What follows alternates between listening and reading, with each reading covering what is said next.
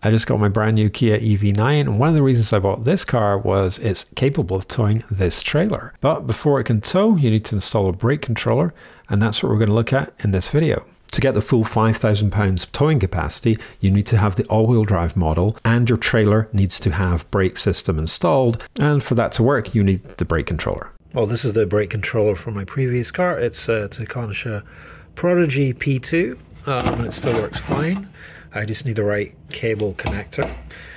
When you get the tow package, Kia do supply this what's called a pigtail, so it's the right connector for the Kia, and then you're supposed to join it to whatever type of connector you have in your brake controller.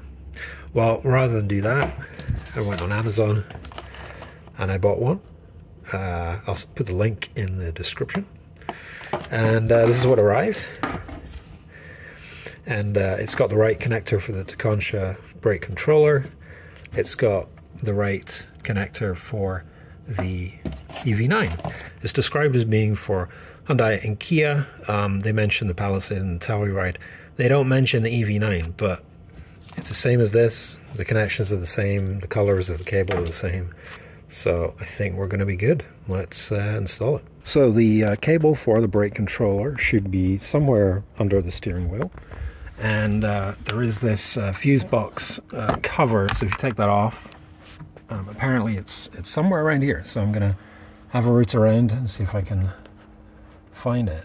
Well, thank goodness for Reddit, because somebody mentioned it's actually behind this flap here, which is the emergency release for the front. So apparently, yeah, that's it. That's it right there. So the cable in the car was absolutely fixed in place. I couldn't move it and I couldn't figure out how to take the trim off. So I just had to connect the cable in place. So I've left it like this, and it doesn't interfere at all with the manual front release. That still works fine. Okay, so I just need to decide where to put the brake controller, and I'm going to mount it somewhere around here.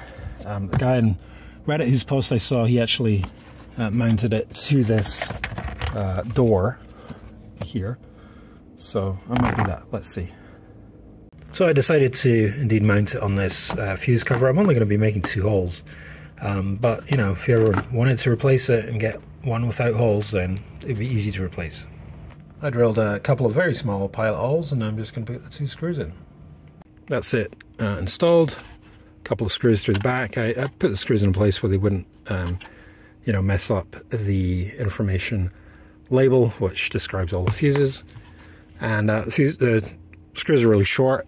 They're not going to get in the way of anything. There's inches of space between those metal screws and what's behind, so I think we're good. We're just going to clip it in place. For good measure, I decided to put some tape around the screws as they were kind of sharp. Well, that's it now in place. I just need to connect the wire and put some cable ties around it to keep it out of the way.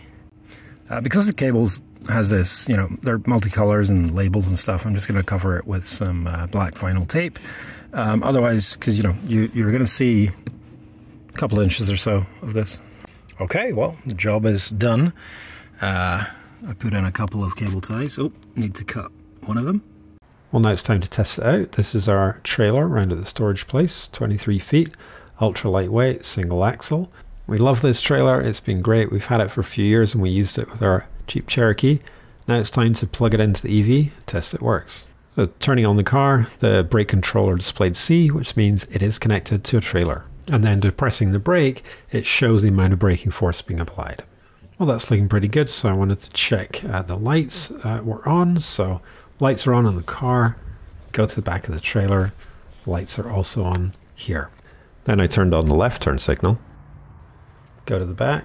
Left one is flashing, right one is solid. And then check the right one flashing on the car. Go to the back.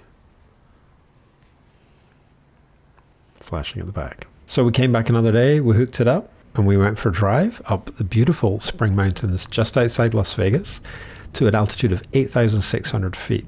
So how did it go and how did it affect the battery life? Check out this other video. Thanks for watching. My name's Scott and this is Scott's Smart Home.